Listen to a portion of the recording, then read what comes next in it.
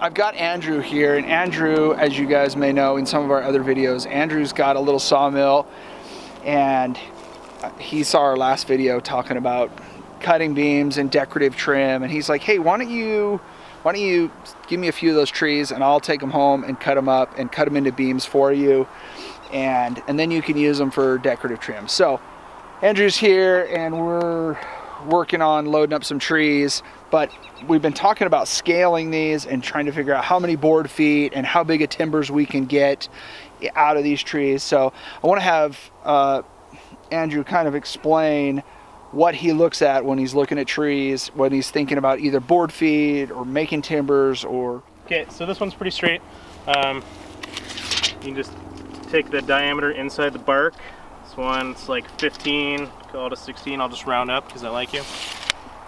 So wood-mizer has these cool little Scribner decimal C scales, board foot scales. You can get them anywhere. This is just, you know, when they send out. It's pretty simple. So you have your diameter right here, your width, 16 inch. This is a 33-foot log. Scale only goes to 16 on this one, so it's 160. So you just double it. Right. Gotcha. So that's pretty easy. So what's the total board foot, roughly? I'm not good at math. What was it? No, was it 120? No, it was 160. 160. So, so easy 320. Did I get that right? Have to get out my calculator. I don't know. This is amusing to me though. So basically, you have what's called a cylinder of scale. So logs taper quite a bit. This one's actually pretty good. The butt of this one is probably 3 to 4 inches larger on the diameter. Yeah. So the mills are only going to pay you for what they can get as a, you know, as a cylinder. Picture a cylinder going all the way down the length of the log. So anytime you have a lot of sweep to it or pistol butt on the bottom, they're going to pull, scale, deduct from that. This one's pretty straight. But as you're looking at this and you're thinking about cutting, you know, a timber out of that. Right. Like I can't, so whatever. For this particular one, I just need 18s. That's what I got for you. Is those 18-foot 6x12s. Those are gonna be full saws. So a little bit bigger, but you picture a 6-inch wide beam. Yep. Drop it down. 12 inches. 12 inches. Now I saw the crown out of all the beams. Yeah. So I'm gonna oversaw it, flip it, square it, saw the crown out, so you actually get something that's, you know, not a banana. Right. So you're gonna have to start with more. Right. So you can. Right. So what do you start with? Like, cut it 7 by 13. On this one, so we're gonna cant saw it. We're gonna be pulling, you know, nominal 2x lumber off the side or whatever I can get. If I'm gonna get say I have an order for 2x8s for a gentleman. Yeah. I'm gonna have all this side lumber down here. You know, let's say I can get a nominal 4x. I could probably get a free heart 4x8 out of that. I'm gonna oversaw that, saw the crown out of it, because you've got all this radial tension out here that's gonna want to get that thing to crown. Pull it. Right. So I'll oversaw it at 4, let it dry, resaw it down to 3.5 for a nominal. Or we can get, say, 2 2x8s out of that. Yeah. I'm going to center the heart perfectly on these, or box the heart is the grade. Yeah. If you center the heart perfectly, it's a lot less prone to checking and twisting. Now, a lot of the times you'll see, you know, videos and it's like, why didn't you get way more lumber out of that log? Well, if you put the heart right, like, let's say 1 inch to the outside of the beam so you can maximize your yield over here, you're going to get good lumber over here, kind of, so you have all the sapwood. But that beam's really not going to be straight. It's going to check right where that heart is, because when it dries, it's going to dry to the heart. That's going to be a check, which is fine. Everything's going to check and twist.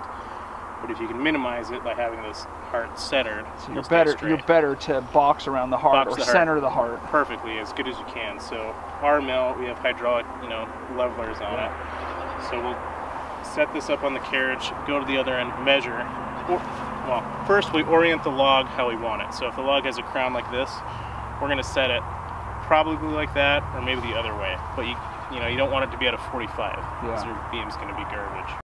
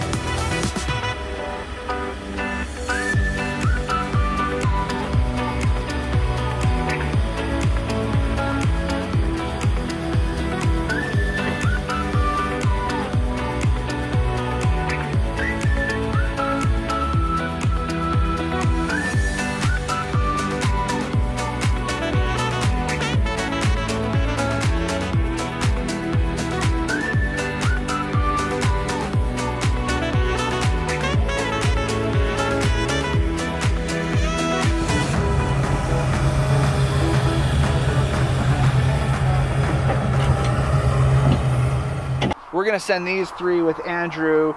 He's gonna put them up on the mill and cut us some timbers, and we'll go up there once he's got them cut and take a look at them and show you what that looks like. But I thought it would be interesting to see where we started, what they look like. He's got a lot of work to do to get these cleaned up and get them cut and put into timbers, and then we'll be able to go check out the sawmill and see what he turns them into. The idea is that we'll cut some of these timbers and we'll sticker them and set them aside, and then down the road, if we've got a project or want to do some trim in the house or whatever, they'll be ready to go.